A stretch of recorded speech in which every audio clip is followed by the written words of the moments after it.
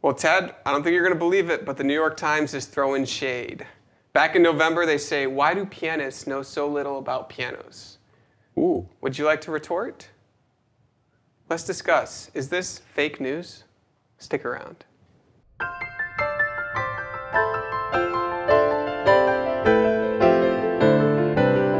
Hi, this is Ted with Alamo Music Center in downtown San Antonio, Texas. And I'm Patrick Marr. You can find us online at alamomusic.com.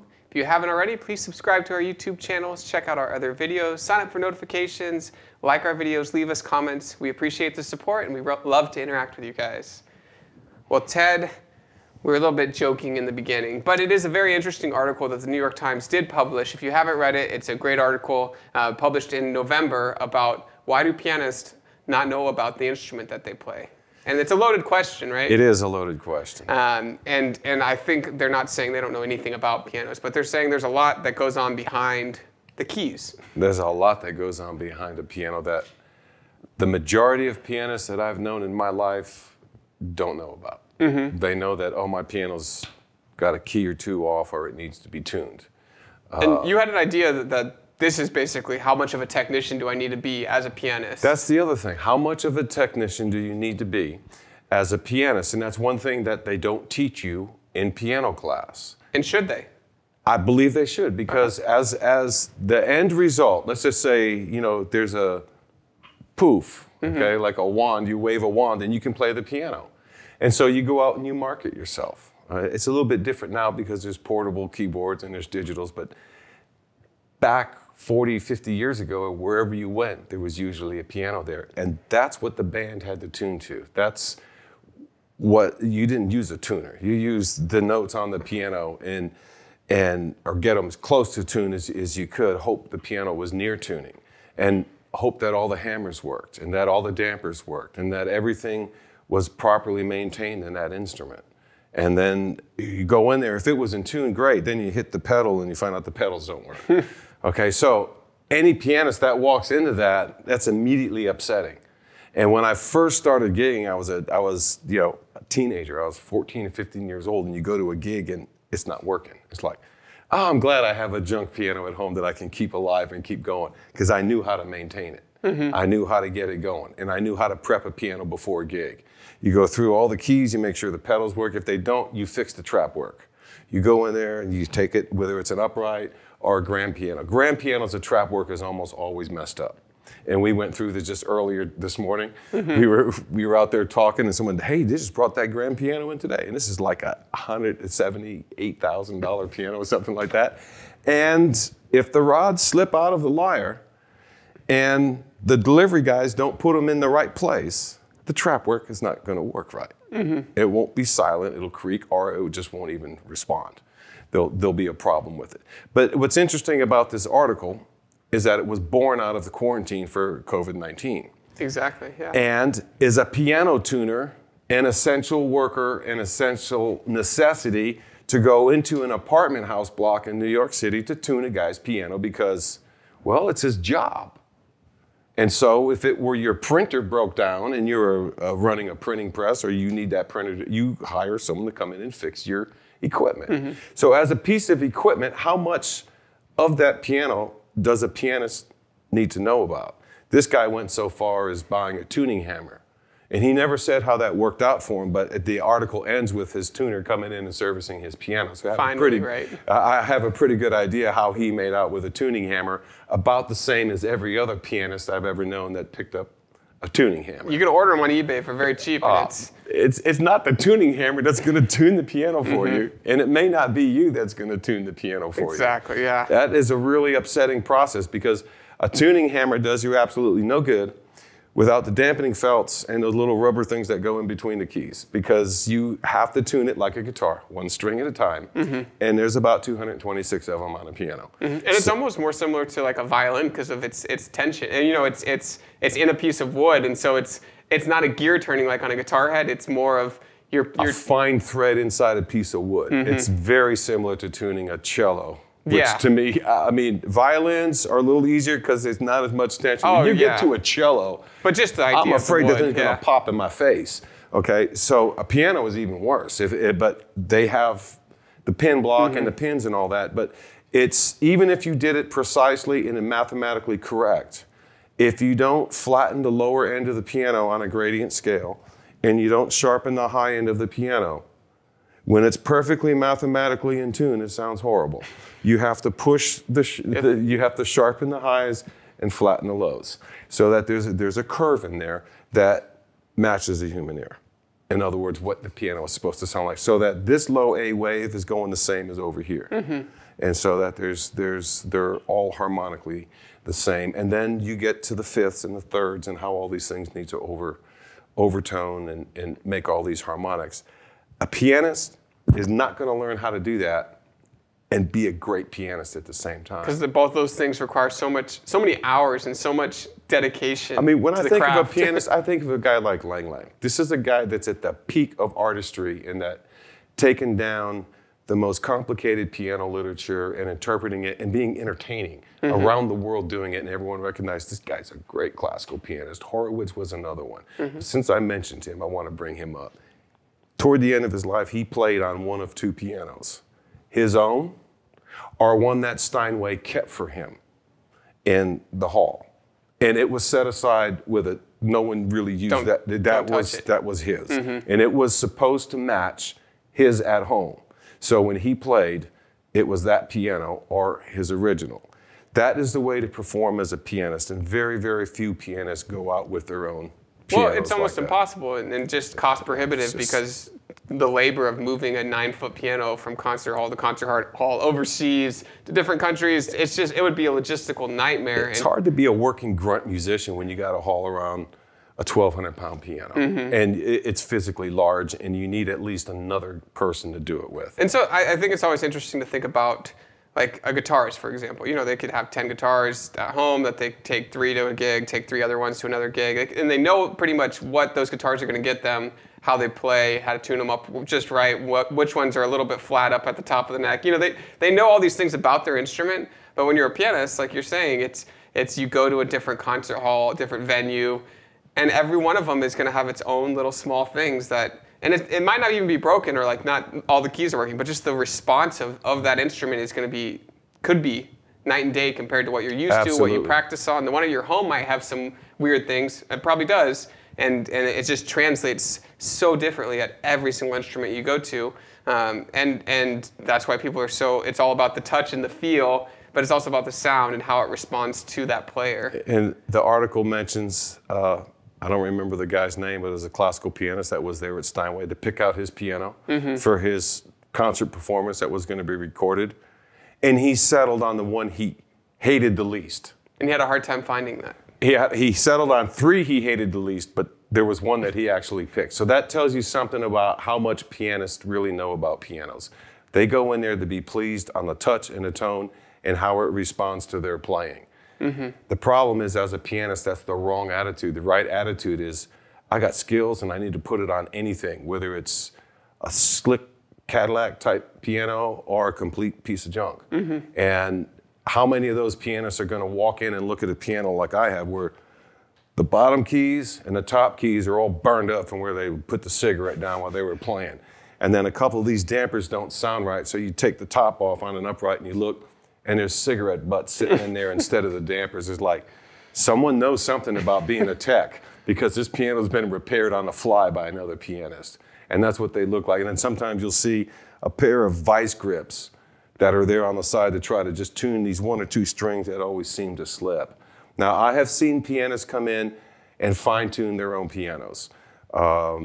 In between sets, I do know a few pianists that own hammers for all the right reasons. And there are times where I wished I owned one, because you can find one key that's way out, and sometimes just fixing that makes it passable. But included in your book bag when you go to a gig, you need to have a piece of thing of duct tape. So like this key doesn't have a damper, so you tape it down. This one's so bad out of tune, you tape it down. So out of 88 keys, you've got like 84 you can play with. Unfortunately, those 4 you taped out are right in front of your face. Okay, they're right there in the midsection. You're going to need those. So you have to learn to play around it. I don't know.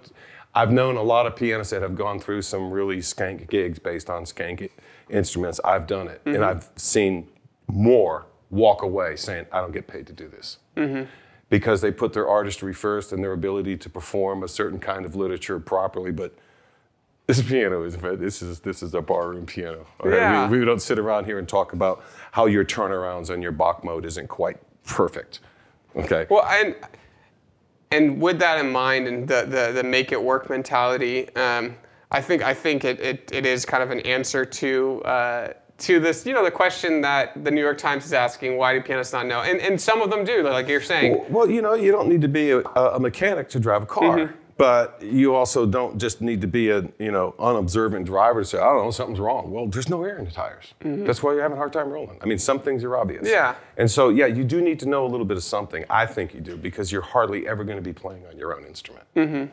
Yeah, and I think another alternate take to this, when I read the headline, I was really interested to really dive in, because I think that question is multifaceted, and I think they went one direction with it, kind of the technical aspect of the piano, and as far as like the technician versus the performer or composer or whoever's using it. What's interesting, the flack he got when he said it was an essential thing and it was tuning a piano. Okay. Well, to each their own. It's a matter of perspective. But I think there's an interesting take on the actual mechanical movement of how it operates. And a lot of the times people don't even put the connection that, there's 88 keys, I press it, I hit the button, it makes a sound. I think I put a little bit of blame on manufacturers here, actually.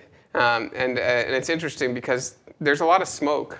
There's a lot of smoke of our piano has the best X, Y, or Z, and it's been made this way we have patents. We've had thousands of patents before, and we made the piano great, and it sounds, but they never do any education on what they actually did differently. They're afraid of trade secrets. They're afraid of leaking too much information, and I think to the detriment of the everyday person who wants to know about why it sounds good, why I should be looking at this. And it's gotten better over the years, and with the use of the internet, you can find pretty much any information. The answers are there, and don't ever forget the part of just the piano being an instrument is, that's really what it is. But it's kind of born out of the Industrial Revolution, and people were amazed at mechanics, and watching things like a steam engine operate for the first time, or a 4 horse plow team be replaced with a tractor, and watching a combine doing all the work, a different kind of combine instead of animal power. Yeah. And so the Industrial Revolution saw the advent and actually the peak of like the piano, with Chopin writing all this classical literature and Beethoven's piano music coming out. All of that happens with the refinement of the hammers and making a better piano that doesn't collapse under pressure and some guy pounding it like Liszt.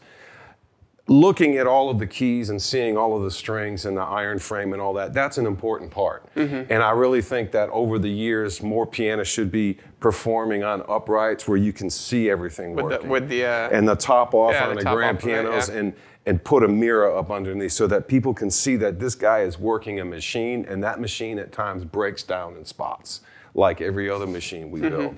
And how much does a pianist need to know about fixing that? I say just enough to get through the gig. So it's like duct tape and gum kind of thing. The tuning can be a real problem. Yeah. Because those pins are set up to where you have to have not necessarily a tuning hammer, that is absolutely the best, but vice grips, I've seen other things work as well. But that is a point of desperation where the instrument should be maintained, especially if they're paying or someone is getting paid to play it or looking to perform their art on it so they can hustle up sales. And I think understanding the piano just from a mechanical standpoint, if you are a piano, it will help pick the right one for you. And so that's why we enjoy doing these videos and kind of looking at piano actions and pulling apart pianos and kind of just looking a little bit under the hood. We're by no means experts or professional technicians, but understanding the mechanical movements, understanding different materials that could be used. I think of the Millennium 3 action from Kawai. It's like, why does this matter?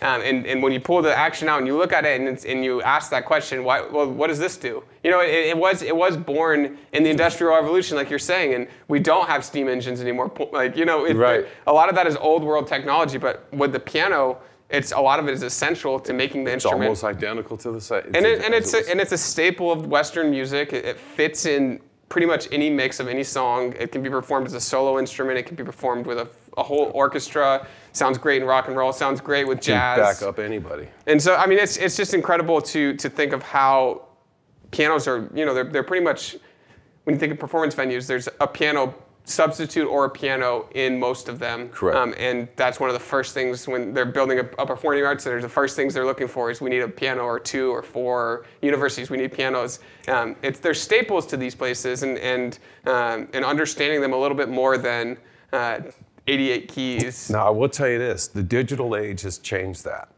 because the digital age has put pianists into a spot to where it's like, it's digital, I don't know anything about it, I just play it.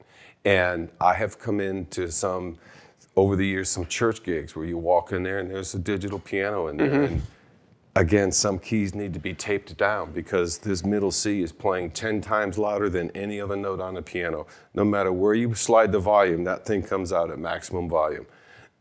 Whether you hit it with a hammer or you hit it real lightly with your finger, it just comes out. Where there's some keys, when digital pianos start to get worn out, and some of those rubber sensors, things get gassed out and they start cracking and drying, the sensors go up. They're just as nightmarish as an acoustic. Sometimes piano. worse. Yeah. A lot worse. And so, so where we are today is, it's almost know your instrument to the capacity you want to use it. And Correct. And if you, and so I think it was an interesting article the New York Times put out, and it was definitely cool to see that perspective of, these two craftsmen, a pianist who has been training their whole life to play piano and a technician who's trained hundreds of thousands of hours to like get a working instrument to sound beautiful, to be in tune. Like you said, there's so much science behind how it has to settle in tune and the mechanical action. It's incredible. And so it was just a cool coming together of those two worlds. I also thought it was kind of fascinating. It's a great description of what being a professional pianist is that instead of using the phrase POS, they use PSO, which is a piano-shaped object, which is what most of those pianos are when you get to a gig. Well, it looks like a piano. And to most people, it sounds like a piano. But to the pianist, it's like, yeah, but none of the notes work. The damper pedals, I can't sustain. Well, thank you guys for watching. Again, this is Ted Barcelona. I'm Patrick Marr with Alamo Music Center in San Antonio, Texas. You can find us online at alamomusic.com. If you haven't already, please subscribe to our channels. We have a guitar channel where we review all acoustic guitars, electric guitars, have a lot of fun doing it. And we have an audio channel that reviews mostly synthesizers right now, but we'll branch off into other cool instruments there. And of course, me and Ted here like to talk about all things pianos, digital pianos, history of pianos. We have a lot of fun doing it. Well, thank you guys again for watching, and we'll see you next time.